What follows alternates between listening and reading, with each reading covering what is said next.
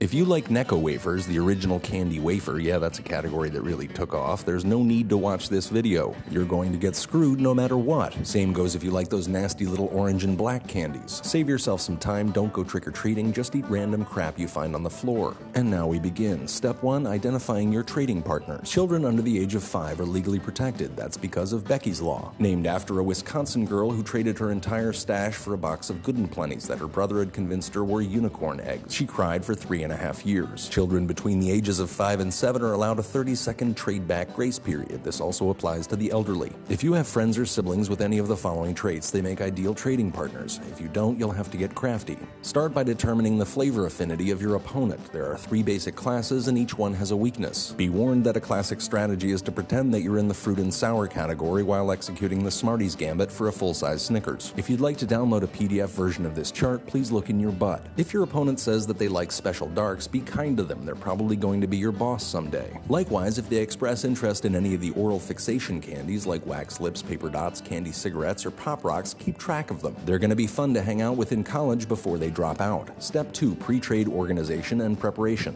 Loose candy corn should be placed with your pennies. They're equally worthless. Under the new health law, ripped or unwrapped candy falls under the protection of pre-existing condition, and although they lose value, you cannot exclude them from trading. Dum-Dums should be organized in complete sets, not by individual flavor, unless of course you have 3 or more root beers, which can be set aside. Lump your 3 Musketeers together with your Milky Ways to ferret out people that don't know the difference. Most likely they'll confuse Crackles and Mr. Goodbars too. Hide your Mary Janes, banana-flavored taffies, and any short-lasting bubblegums under a pile of Whoppers, Goobers, Caramel Cubes, and Red Hots. Be prepared to offer the full stack as an all-or-none trade for a Charleston Chew or Grater. Although nerds are technically inert pop rocks, they should be placed in their own category. Unfortunately, Butterfingers, Almond Joy, and Mounds should be set aside for the mom and dad tax. Note that there is growing support to repeal the mom and dad tax, as it hurts honest candy disclosure and might lead children to stop trick-or-treating altogether. If possible, avoid major transactions until after the election. And raisins should be burned and then peed on by your dog. Part 3, classic strategies. Avoid anyone who suggests dumping all the candy in a pile and rationing it out based on hunger.